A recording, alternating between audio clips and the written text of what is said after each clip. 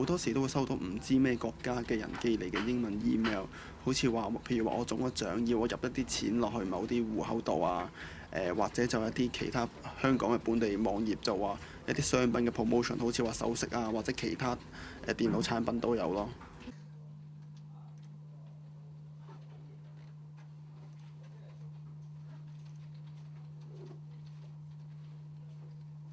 可唔可以再嚟多次？即係譬如係啦，所以揾住呢啲。俾呢啲見到啦，見到會跟住咩咯？係咪 Spring 咯？呢啲擺明係 Spring email 都唔使睇。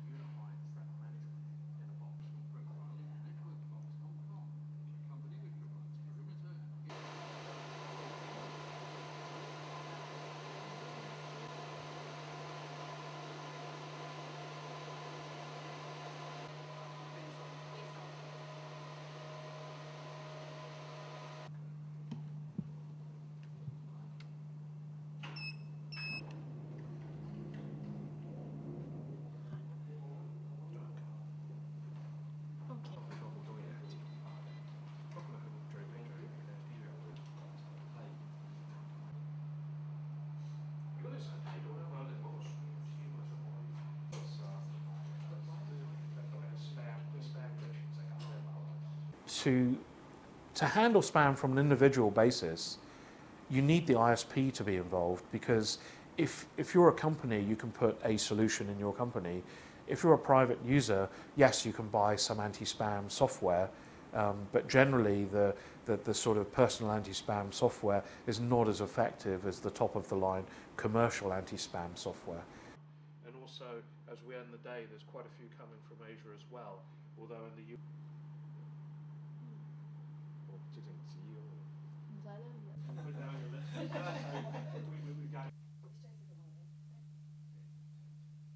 already been infected, whereas with Chinese medicine, it's about taking proactive. With the economy doing very, very well, there are a lot of people online, and they become great targets for this multilingual spam. Preferably with the plastic cover. Did you get that memo? To replicate and send out to the team here. Is that okay? Yeah, sure. Yeah. About we're getting calls every day from companies are saying I'm recipient spam. Yeah. Well, how do you feel about that? More importantly.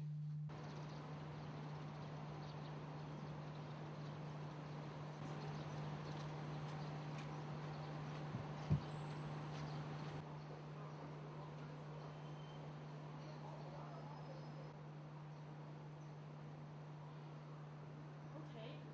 收到美國嘅 spam， 收到俄羅斯嘅 spam。如果你美國嘅咧，即係唔會 target 你，你見啲 .hk 人哋中文唔搞你。I believe we receive a whole lot less spam calls in terms of telephone calls, but in terms of emails, I think the effect is quite limited at this point, because as I said, 95% of the spams originate outside Hong Kong. 兩樣都管，但係你收嗰個你係嚴格嚟講個法例寫咧。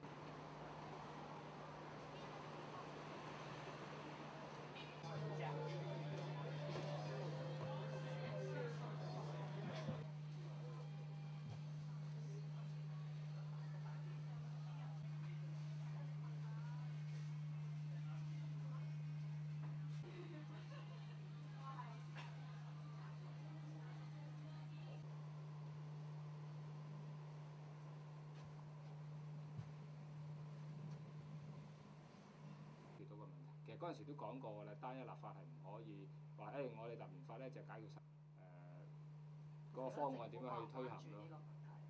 我覺得應該以 spam 藝術嚟講咧，就係即係取易不取難啦。然後佢發覺係咁困難嘅話咧，即係開始嗰個即係困難程度越嚟越高嘅話咧，佢哋會減少咁 spamming 咯。